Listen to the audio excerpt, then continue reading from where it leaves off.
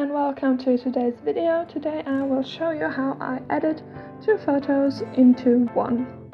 So the reason why I'm doing this is because the girl is slightly out of focus in the first photo. So I really like how the horse is and how her hands are. So I will be using her head from the second photo and adding that to the first. So now I've just moved over to Photoshop. I'm using Photoshop CS5.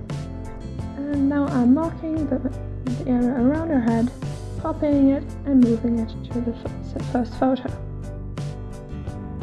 So now I'm aligning her head and making sure that it fits nicely and is not in a weird place.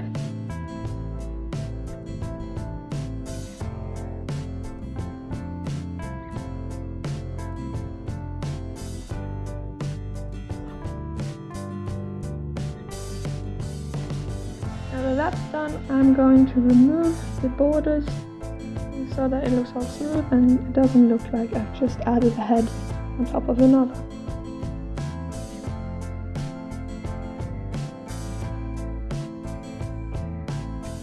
Now that I'm satisfied with that, I am going to remove the reins. So I'm starting up at the neck. And as you can see, I like to switch the places where I clone from quite often so that it looks more natural, because if you only use one side constantly, one can easily see that it is cloned.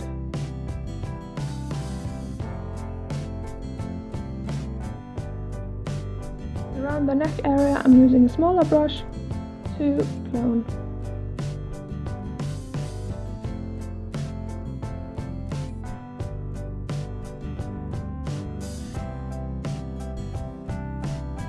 Taking photos at large f-stops and then trying to edit them using small brushes to clone the background, you can really, it's quite obvious that you've done it. So here I've switched to a larger brush so that it looks more natural and right.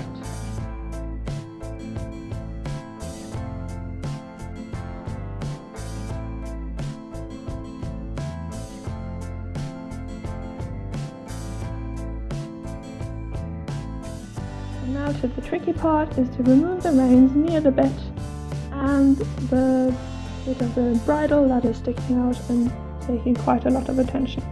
Firstly though, I am trying to remove some part of the background which is quite annoying.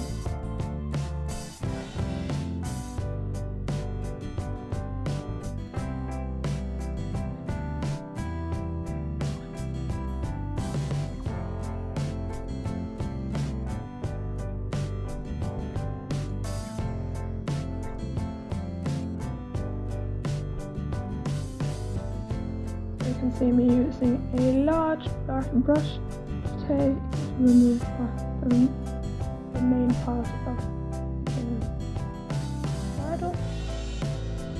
Now I'm switching to a harder brush so that the edges seem like they're supposed to be there. I'm using the same brush also when I'm trying to remove part of the... Decided against that.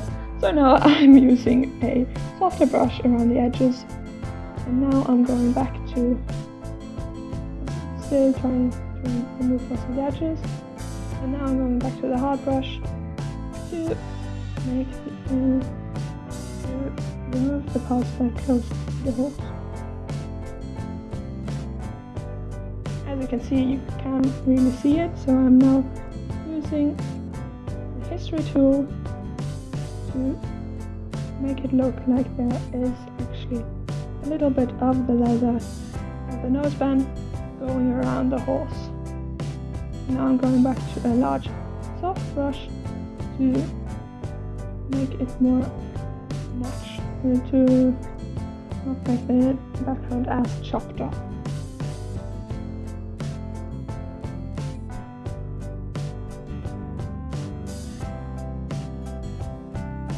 Comes the very tricky part, and that is to clone the bit thing so that it does actually look like a circle. Mine often get a pointed end at some point, so I spend quite a lot of time editing the bit. So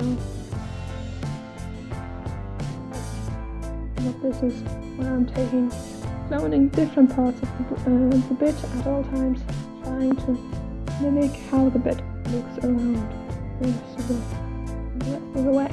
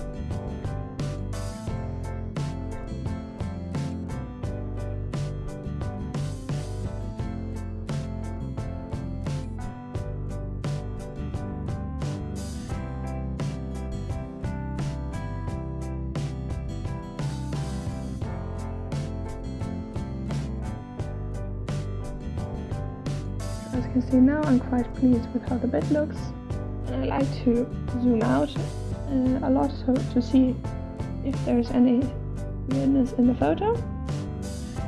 And now I am lightening up the eye using the dodge tool.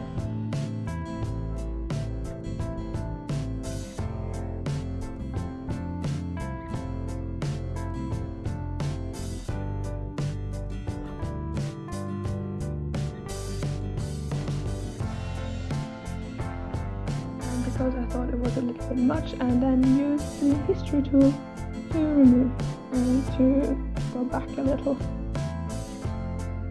Now I'm just adding my watermark, making it white so that it's easy to see, and changing the date, so August 2016.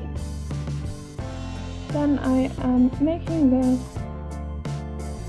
text layers invisible and merging the whole of the photo. That's it for today. I hope you enjoyed it. Here you're seeing a little comparison shot of the before and after of the two photos. And yeah, thanks for watching. I'll see you next time. Bye!